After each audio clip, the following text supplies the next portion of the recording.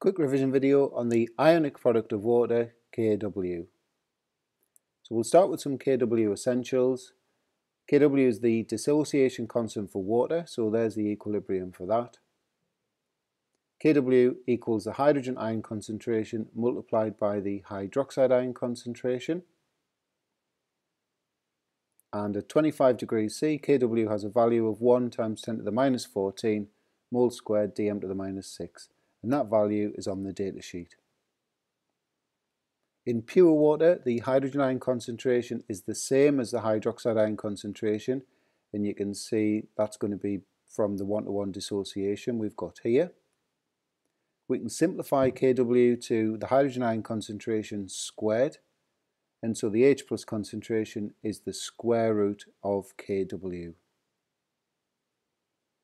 Alkaline solutions have an H plus concentration less than the hydroxide ion concentration. Acidic solutions, it's the other way around. And for neutral solutions, the hydrogen ion concentration is the same as the hydroxide ion concentration. So on this slide, we're going to use this statement here: the dissociation of water is an endothermic process. We're going to use that to see how pH of water changes when you change the temperature. So there's the dissociation again, and the delta H would have a positive sign. So if you increase the temperature, that's going to favour the forward reaction because it's endothermic. So Kw is going to increase because there's more dissociation. So the knock-on effect of that is the hydrogen ion concentration will increase, and therefore the pH will decrease.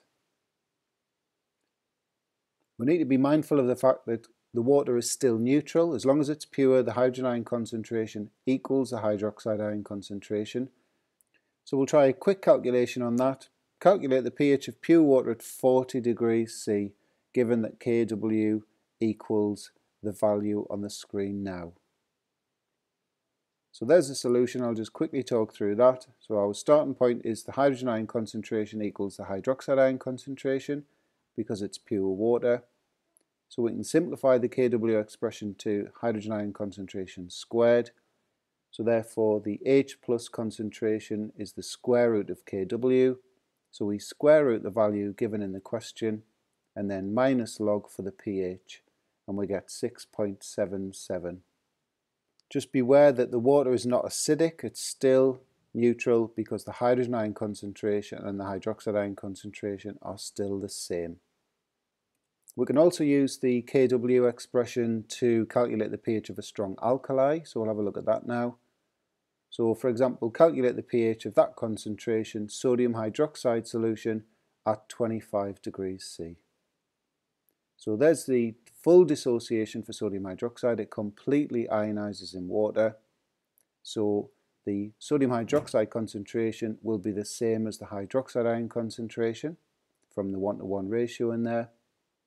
So if we bring in the Kw expression now and rearrange it for the hydrogen ion concentration, we know both Kw and the OH minus concentration. So we put them in. So H plus concentration equals that. So the pH is the minus log of that, which is 11.70. So we'll finish with this question here. We've got to calculate the pH of the solution formed at 25 degrees C when a certain quantity of acid is reacted with a certain quantity of an alkali. So first thing is going to be to write the equation, and then if we put the moles in, so I've got that from concentration times volume for each of those chemicals. The moles of H plus and the moles of OH minus are going to be the same because for every mole of acid we've got a mole of H plus, and for every mole of alkali we've got a mole of OH minus ions. So the next thing we need to do is look at how the moles compare and work out what's going to be left over. So the OH minus ions are in excess, so the final solution is going to be alkaline. So the moles of hydroxide ions left is going to be the difference, so that number there. That's in a total volume of 50 cm cubed, so we need to turn that into a concentration now, moles over volume. So we've got that concentration of hydroxide ions. So the H plus concentration is going to be the Kw at 25 degrees C divided by the concentration of the hydroxide ions. That gives us 1 times 10 to the minus 12, and then we minus log that, and we get a pH of 12. And obviously if the H plus ions had been in excess, it would have been a more straightforward calculation because you've got your moles of H plus, you turn that into a concentration, moles of H plus over the volume that they're in, and then you just minus log straight away to get the pH.